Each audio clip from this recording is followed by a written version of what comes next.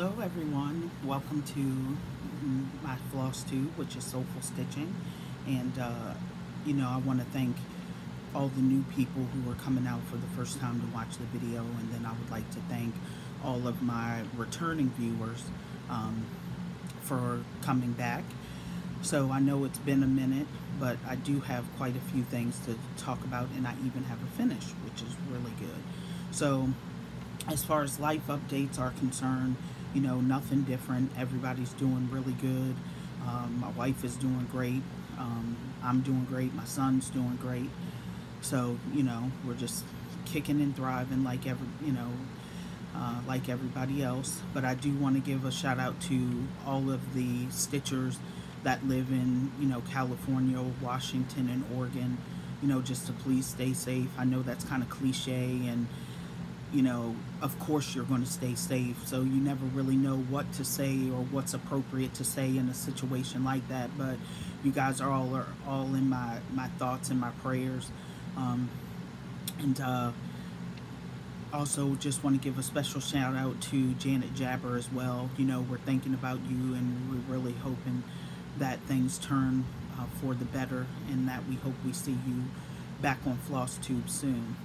And speaking of shout outs, I want to give another special person a shout out to, and I've been meaning to do it every single time I do a video, but I totally forget, and that's Carolyn Zook. Zook Stitches is her Flosstube. She also has a YouTube, a Facebook group, Zook Stitches as well, and then she has a group with her friend Robin Hall, which is a monthly magazine challenge group. And basically what we do is we take magazines that are just collecting dust on our shelves, and we fit them in an acrostic, and we come up with patterns out of them, and we make, have them fit in the acrostic, and we stitch from them.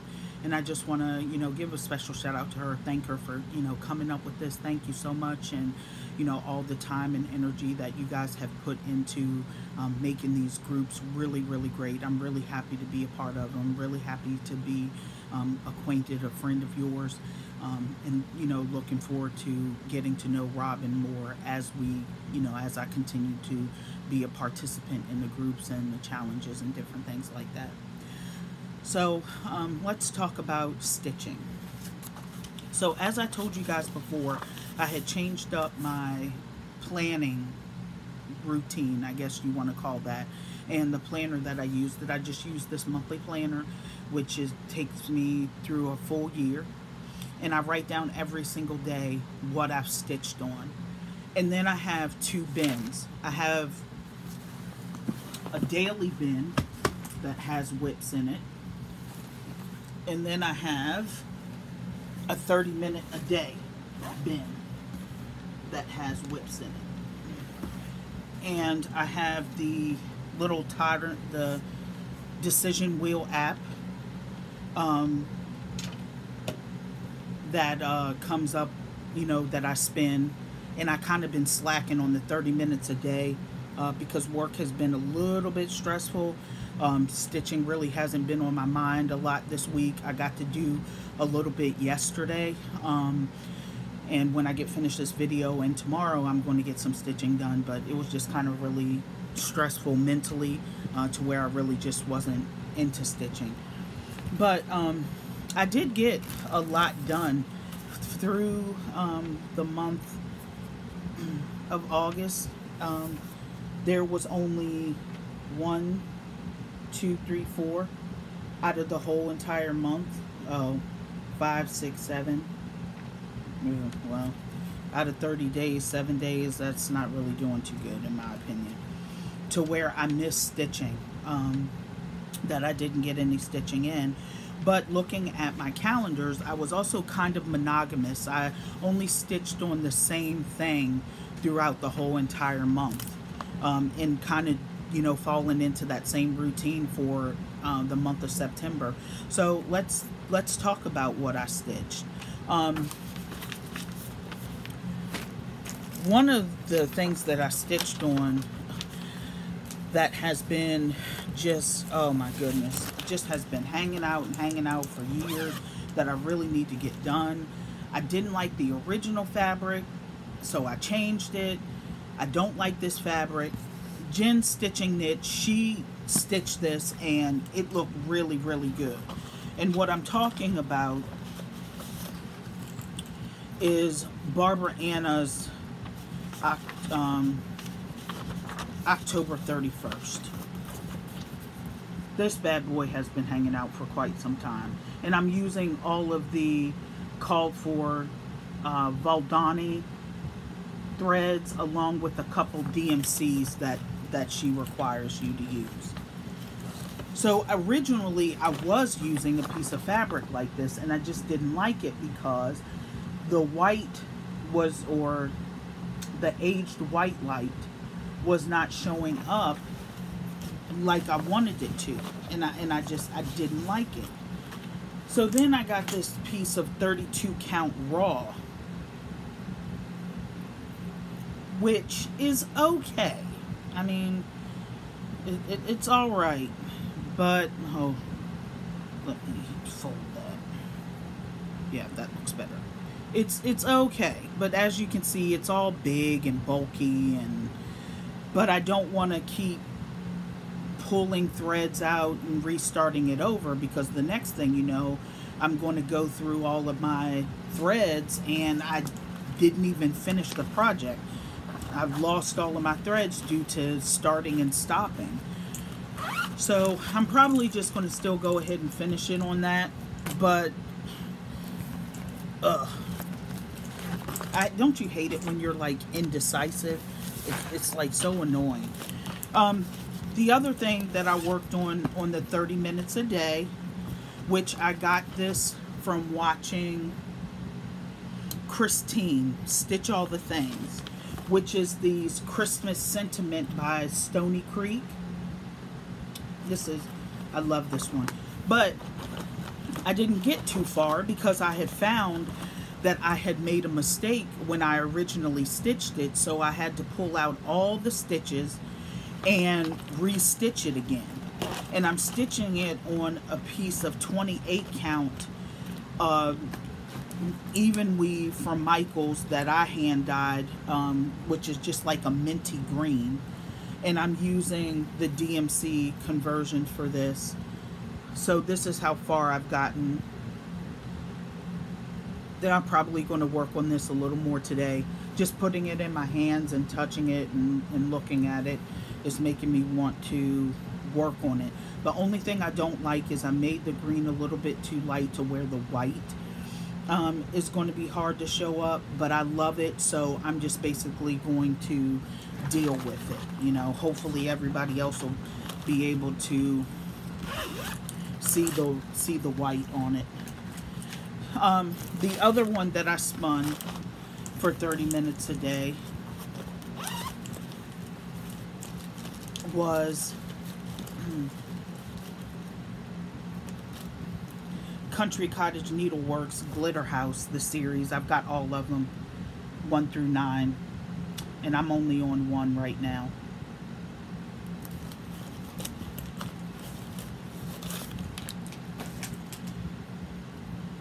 And this is where I am at.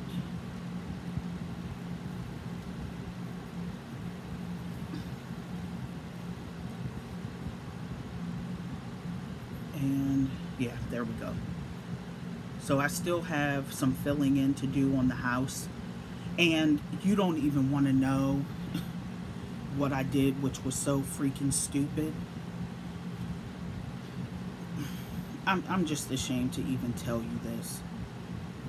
I took a Sharpie and tried to make the buttons and mess that up. So I have to frog all of this out and fix it. I know that was just like a total stupid move. I don't even know what I was thinking. So I'll fix that and just put some black beads on it. Okay. So now let's get into, and see, I really hadn't been dedicated to the stitch the 30 minutes per day, you know, just because a lot of stress was was going on as far as work is concerned. But now that I've kind of gotten over the hump with that and things are going to be going a lot smoother, I'm going to go ahead and get back into doing that 30 minutes a day stitching. But the main things that I had been working on for the month of August was the design by Tiny Modernist, which I'm sure a lot of you are familiar with. I'm just looking for the cover page. Just bear with me for 1 second. And it is the Tiny Modernist Halloween Ouija.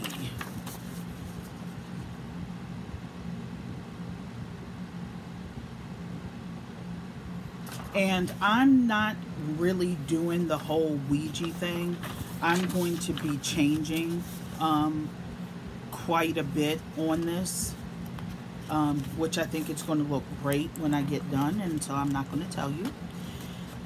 And I am stitching this on an 18 count cream, which is showing up beautifully. And I'm using the DMC silk floss or rayon floss, whatever you want to call it. And this is where I'm at.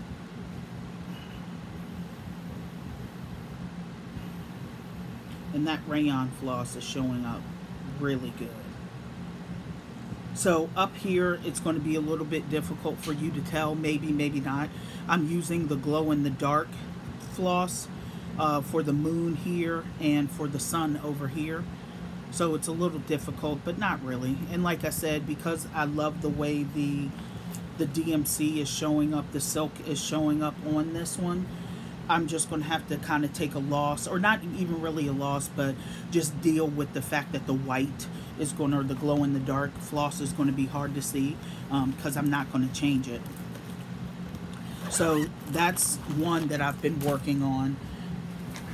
The next one that I had been working on for the month of August, it is Mrs. Bingley's Library. If you know me, you know that Pride and Prejudice is one of my favorite movies. So to have this sitting there and not getting worked on was not going to happen. And let me see here. I am using the called for floss with hers. There's a couple that I had to substitute only because they didn't have them in stock. So, and this is where I'm at. Now, I thought this was a 40 count linen. No. This is not a 40 count linen. This is much smaller than that. And I don't know what it is. And I know that there's a way that you can figure out the stitches. But I don't really know how to do it. So I'm not going to do it. So I just know that it's smaller than 40 count. But that's one of the other ones that I'd been working on. Another one, oh, okay, never mind. Let me see here. Another one that I had been working on is called, and I found this one by watching Michelle Bendy. And this one is called Wicked Plant by Barbara Anna Designs. Okay, and I am stitching this 1/1 on 28 count oatmeal linen, and I think this linen came from Annie B's, I think, and that's where I'm at, not far at all. But with October coming right around the corner, a lot of these I'm going to be pushing in my everyday bin for the month of October to really get them done. Now we're going to talk about projects that I worked on that are considered haul plus whips. So one of the projects that I received, that I purchased, excuse me, is called Christmas List. My Christmas List by Silver Creek Samplers. Everybody has seen this one. And I wasn't going to do it because, as you can see, it's a big one. It's pretty big. But every single time Priscilla and Chelsea kept showing it on their video, I'm like, you know, I have to do this one. So this is where I'm at. I'm only doing it on 18 count oatmeal Ada, and this is where I'm at so far. Not far at all. So that was a piece of haul slash whip. Another one that I worked on that is considered a piece of haul, but is also a whip for me. It's called Witchcrafts by the Witchy Stitcher. And it's not the witchcrafts like you would think. It's the witchcrafts in the sense of, you know, you have the scissors here, the pin cushion, you have the spool of thread, and you have the needle threaders, and you have some needles with some thread, bits of thread coming out of it. So I really thought this one was cute. I had to get that one, and I love the colors. The colors are absolutely beautiful on this. And I'm doing this on a piece of 32 count charcoal, I think. And this is where I am at. I love that skull. Okay. Next up, that's another piece of haul considered whip. All right, I love you. You guys have a good time. It's called Autumn Avenue. Hold on one second, because I think our dog might be in the hallway and he tries to run out the door. Is Maxwell in the hallway? Okay. So this is called Autumn Avenue. And I cannot remember who showed this one, but when I seen it, I was like, oh yeah, baby. Yes. And I'm using all of the called for, except for 1, 2, 3, 4, only because 1, 2, 3 stitch was out of them. And I am really enjoying this. I'm using everything called for. It calls for 28 count Lugana even weave and wheat, but I think because they had a shortage on the 28 count that I'm actually stitching it on 32. I believe that's what they said, but I could be wrong. But anyway, this is where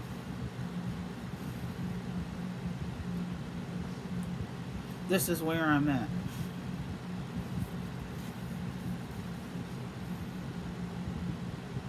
Look at those leaves. Those leaves are just, I love the color. Love the colors.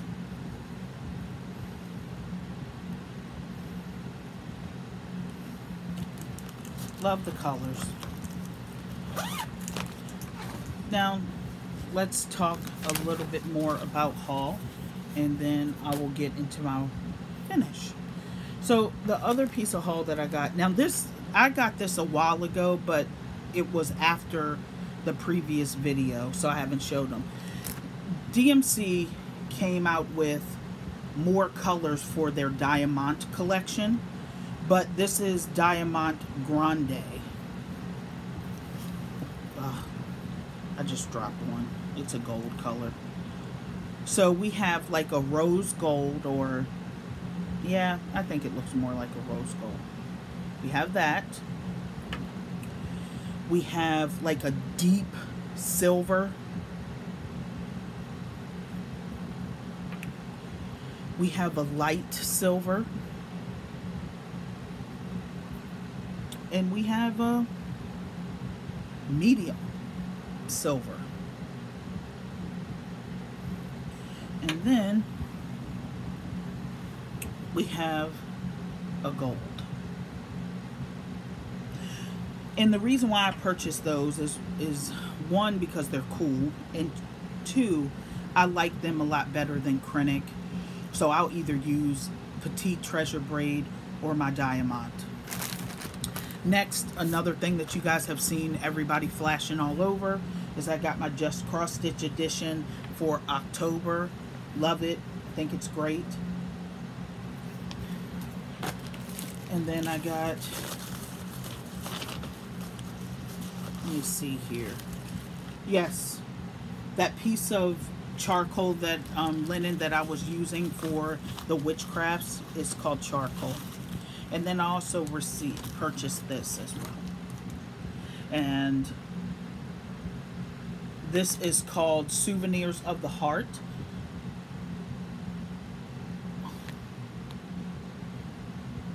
Autumn in Amana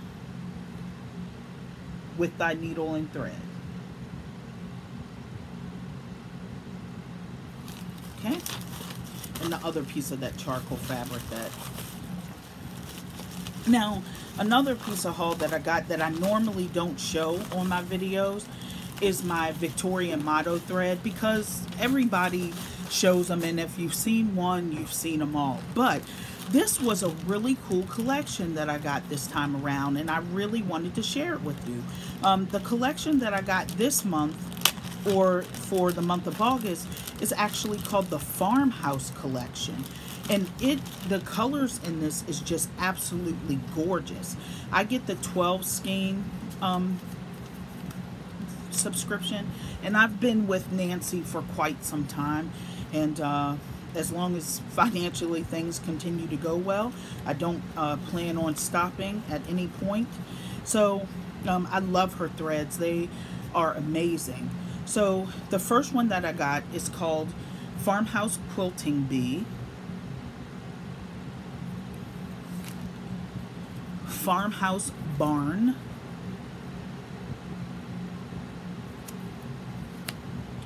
Farmhouse Stone,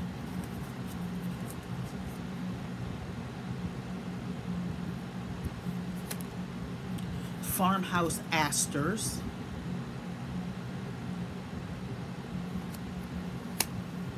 Farmhouse Windmill, Farmhouse Lilacs,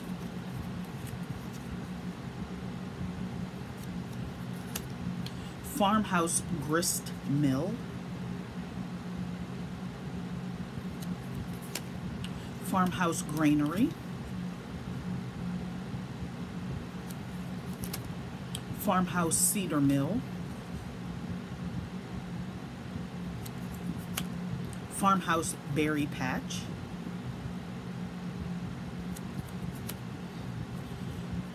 Farmhouse Garden, and last, Farmhouse Carrot Patch.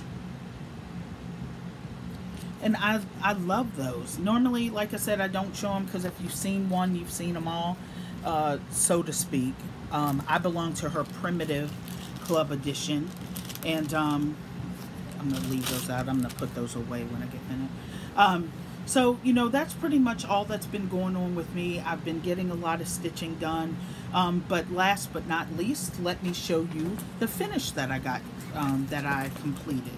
And this has been sitting in my whip bin for 3 years, and I finally can put it away. And it is the Autumn's Little House Needleworks Autumn ABCs. And this is my own color conversion. I, you know, just use what I had in my stash. And here we go. And it is 28 count, 1/1 on oatmeal. And there you go.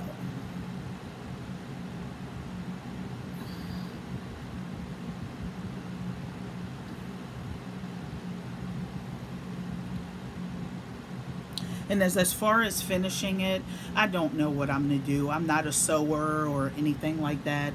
Not to say that I can't learn just like anybody else. But as of today, I am not a sewer, so I don't know how I'm going to finish it or if I will even finish it. So, you know, again, that's all that's going on with me. So I want to thank you for coming out and joining me and, you know, coming back And you know, just really appreciate all the support and the love. And you know, just continue to smile and stay happy. I know we got a lot of different things going on out in the world today. Oh, and another shout out that I want to give out is Amanda May from Artist Design. She's absolutely amazing. Her smile and her laughter, her little pugs are so infectious. It's just, I love watching her, because when I'm having a moment or whatever, you know, you just cannot watch her and be a sourpuss. Like, you can't do it. She's just so funny. And Luna May and Loki Apple, the pugs, they are just so precious and so darling. So again, you guys just continue to have a great week, and thank you so much for coming out and spending time with me, and I hope to see you back. Bye.